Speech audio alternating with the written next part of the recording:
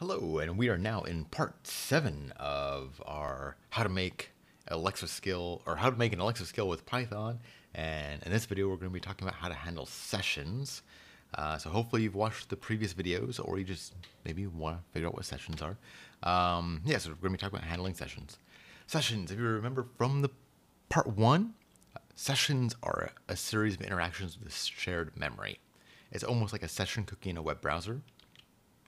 So let's create an intent in the skill builder. We will create a new intent called counter intent.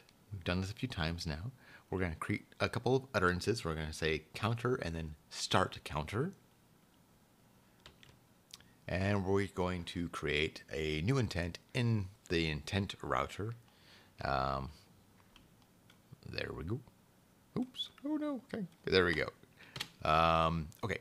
Now here we get to the meat of it. We're going to create the counter intent function. We just created it over here. All right. So so we are going to extract the session attributes.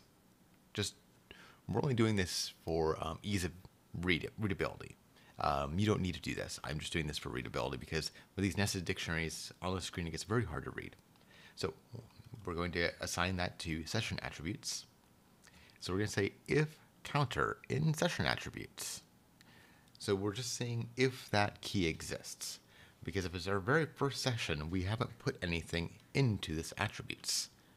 If we haven't put anything into it, we can't access the keys. Otherwise, you'll have a key error. So we're going to check to see if that exists, and if so, we're going to increment that counter. Essentially, this attributes here is just another dictionary. So if it doesn't exist, we're going to create it, and we're going to give it a value of 1. And then we're going to return a conversation. This is a new helper method. I don't think we've seen this one yet so far. So conversation is going to take it's going to take a title. It's going to give you the session attribute and then session attributes.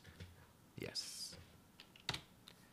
This function introduces a session object and templates helper function conversation. The session allows us to store key value pairs in event session attributes. These key value pairs disappear at the end of a session, so you have to be careful. They are not persistent over vast amounts of time. As soon as a session ends with that little Alexa device, they evaporate and they are gone. In this function, we are incrementing a counter in the session, and then we return the result of the template's conversation function. Yes. Oh yeah, here we go. Okay, we'll see one more time what we've done. So yes, we're checking to see if that counter key is there. If it is, we're going to increment it. If not, we're going to create it. And then we're going to call this conversation function with the following arguments. Let's look at the conversation function. This kind of has more of the meat of it. So we haven't needed to do this. You may have seen it earlier in other speechlets, maybe that we built response bodies, I believe. The responses, they just had blank session attributes. And this is going to be a little more complex. We're going to have this speechlet, just like some of the other helpers we saw before. So it's going to have an output, it's going to have a card, and this is where it's going to be different. We're not ending the session. We're saying false. All right, and then when we build response, we are going to give it the session attributes that we had from earlier. So if you look,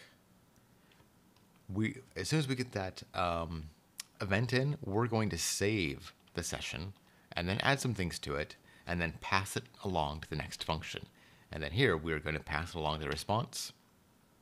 And then that session is going to be given to our Lambda servers. So in this example, how it's going to work is the user is going to say, Alexa, ask daily numerology to start counting. Alexa is going to respond by saying 1.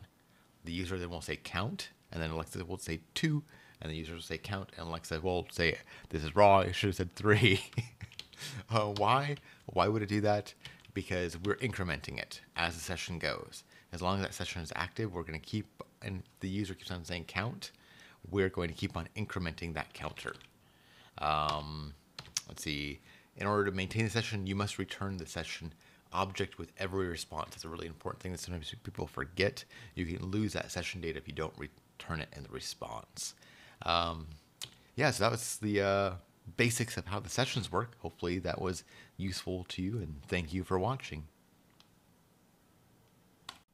I hope you found that video useful, and if you did, hit that like button please, and if you want to see more, please subscribe.